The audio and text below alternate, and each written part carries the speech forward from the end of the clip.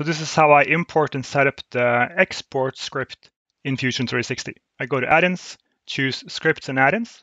I click to just create a new script.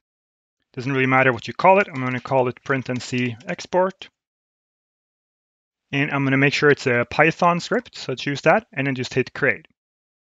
So, and then hit enter, and it's now added that script. So this is now placed in the folder. So you can copy this path here.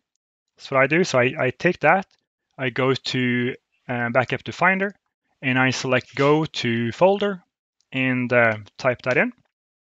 And that now gets you directly into the export folder or to the default folder of that script. So here's my downloaded script file from Discord, and I'm just going to drag that in here into that folder as well. And important thing is I'm going to make sure this guy here has a temporary new name, copy the old name, and then I'm going to select this guy and name that one the correct name. So essentially I've just replaced the dummy one with our downloaded one. Now, when I go back into PrintNC in the scripts folder, I can now click run to run that. It runs the script. You don't really see much other than that it prompts you for, where should it place those files. I'm going to call this exports and then select that.